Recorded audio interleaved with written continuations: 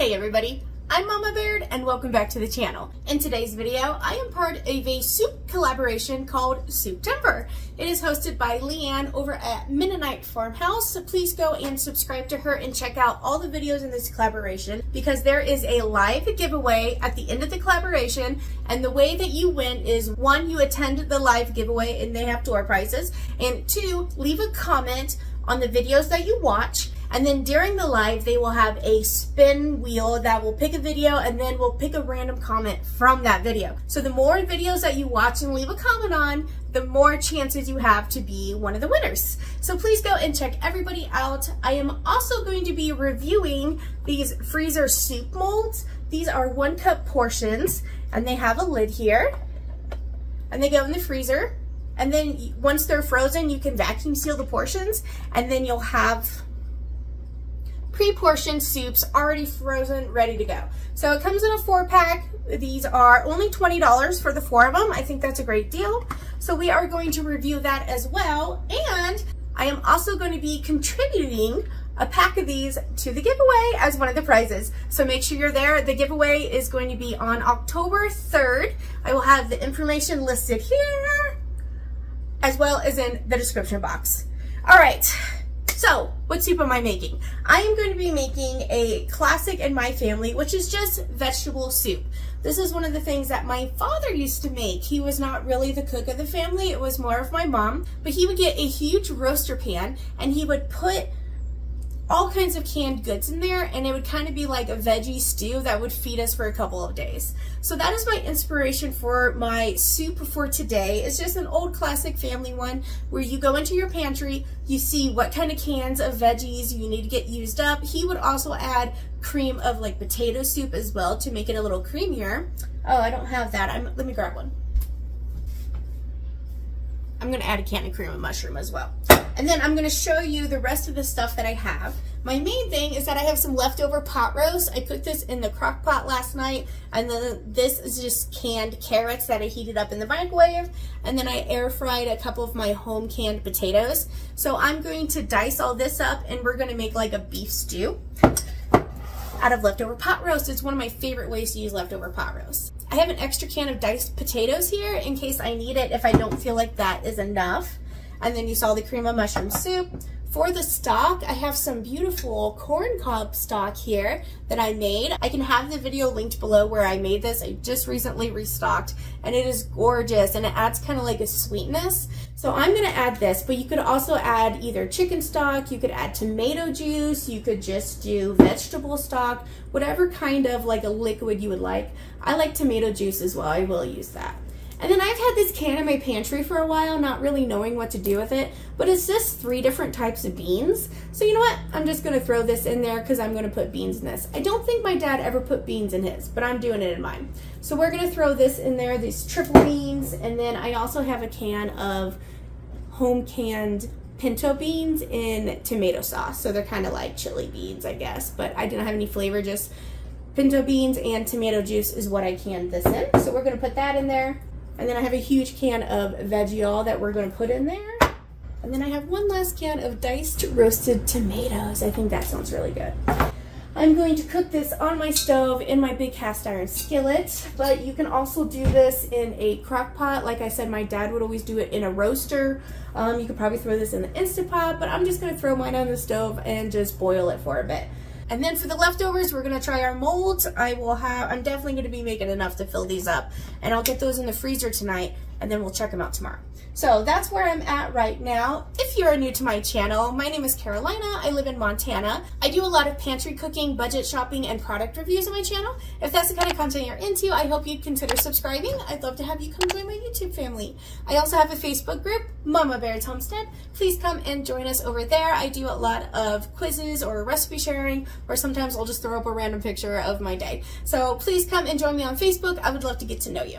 All right, guys, I'm gonna open up all my cans. I'm going to dice my beef and my potatoes, and then I'll bring you back as I put it all together. I am done prepping. I got my meat all chopped up. This was all of that was left, was probably like half of it, so 2 pounds. And then here are the potatoes and the carrots, which I think is going to be enough. I am not going to open up this last can of potatoes because we do have this veggie all, which also has carrots and potatoes in it as well. So we are not going to need that extra one. I have my 3 beans here opened up, plus my home canned beans with tomato sauce. The cream of mushroom looking nice and thick. Then we have my beautiful corn cob stock. Please make sure you check out that video. It is so good. If you have not heard of it or made it before, you definitely need to try it. And then my can of tomatoes. So let me bring it in close and let's get this all put in the pot together. All right. First can of veggies. Second thing of veggies. Beans. With the sound effects. Okay. Let's do these beans. Alright. Cream of mushroom. Hiya! See, once you say the hiya, that gets it out. Hiya! There we go. Oh, yeah. Definitely one of those, you gotta trust the process with that. Alright, let's add all of our meat. There we go. Can of diced roasted tomatoes. And then our corn cob stock, and let's see if that's kind of enough liquid. Stir. And then once that cream of mushroom, you know, heats up, it'll disperse.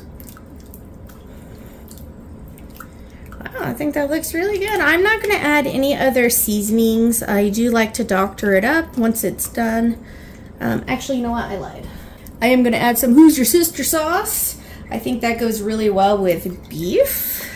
So just a couple of splashes. Let's mix this up. Now it is only 12:15 in the afternoon, and I'm going to be making this for dinner around 6 o'clock. So my plan, you know what?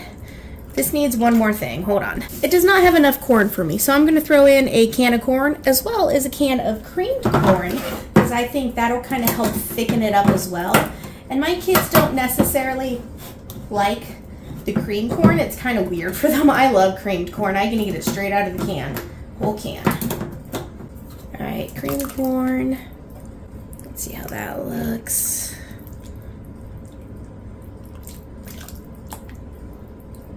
Oh, that kind of looked good. Look, it changed the color a little bit. I'll just do... Added a bit more corn. I think that's good. I will leave this one out. I think just that 1 can of cream corn made a difference. Alright, so this is what it looks like cold. I am not going to put this on the stove till about 4 o'clock, and then I'll get it on a low simmer, start coming up to temperature, and then I'll be able to taste it and kind of add more seasonings, which I will include you in. That's one of our favorite soups, is just kind of pantry soup, where you just throw whatever you kind of need to get used up. You're kind of eyeballing it. I looked at it, I was like, man, I feel like it needs more corn. So we added more corn. So definitely it is a good stew that you can change to suit your family. So I'm going to put the lid on this, and I'm just going to put this in the fridge for now until it's time to put it on the stove. And then once it's brought up and looks good, I'll bring it back and then we'll taste it and we'll see what it needs. I just want to take a moment and show you all the cans that I got out of my pantry by making this soup that'll probably feed us for today, tomorrow, and probably some leftovers.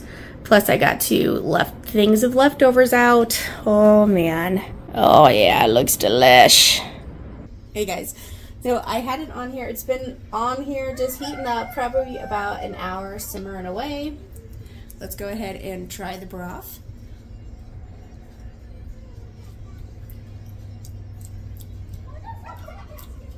Definitely need some seasoning. During the move, I discovered some seasonings that I need to get used up, and this is one. It just has a very little left, and it's like a veggie roaster seasoning.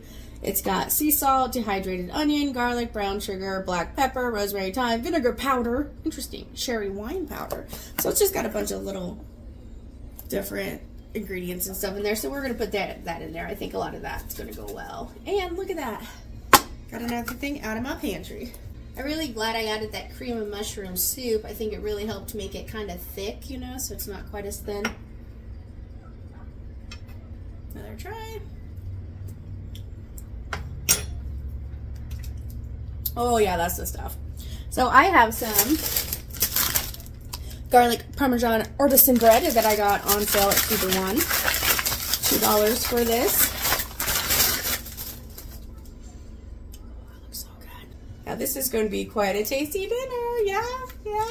All right, that was mostly for the thumbnail. All right, so I'm gonna get this served up. We're just going to have some buttered bread with it. Once it's cooled down, we'll get it in the freezer mold and throw it in the freezer. I can't wait to see how they work. Hey everybody, good morning. It is the next day.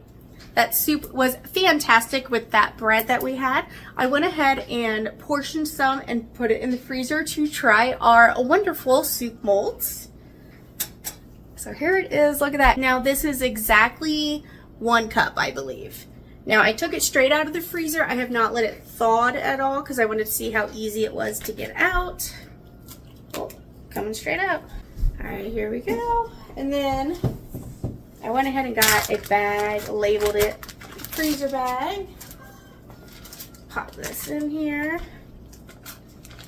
Oh well, I'm just gonna do it this way. Ooh, that popped out beautifully. Oh, I might have room for 4 in there. I was just going to do 2.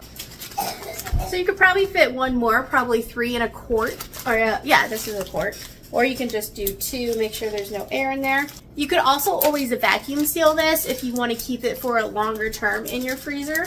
Look at that. Now you have 2 portions of soup, or you can thaw it all and have 1 big portion. I'm sure you can cook this directly in the microwave.